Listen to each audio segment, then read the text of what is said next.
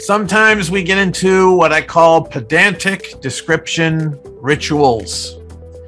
Now, something is pedantic if it's technically right, but it doesn't help anyone. That's what it means to be pedantic. You know, correcting someone's language when it's not going to make any difference is a pedantic thing to do. Often I'm accused of being pedantic, but that involves a disagreement between me and someone else about whether a certain way of speaking does help or not. And, that's arguable. But the particular pedantic ritual I'm talking about is when you use a template for a bug report, a template for a bug description particularly. And a common template is the one where people say expected versus actual.